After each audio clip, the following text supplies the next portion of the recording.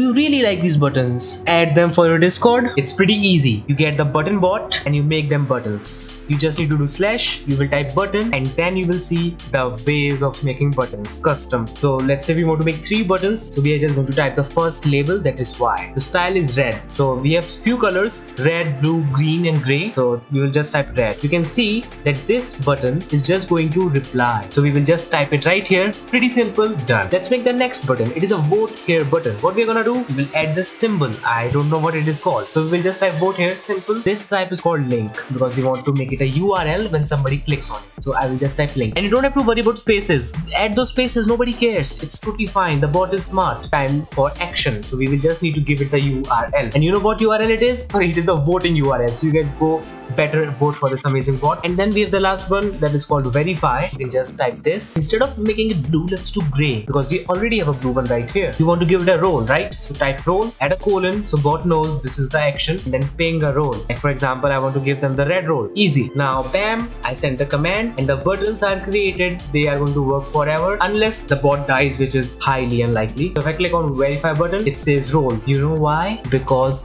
you don't need this space, because many people are going to miss it, and like if you do Ctrl+Z like me, like a lazy guy, then don't forget to ping the role again. So now if we click on the verify button, you will see that it gives me the role. It gave me the red role, and if I click on it again, you will see that it will remove the role. And Y is a reply button, so it's just going to reply. And vote here is, you just click on the damn thing to our voting page. You can change it to any URL, and don't forget to vote it. And if you have any feature request, feel free to ask for it. Few more commands for just making link buttons, just making role buttons. Don't forget the custom random replies. You can add colons between the replies and they will get randomized. Thank you.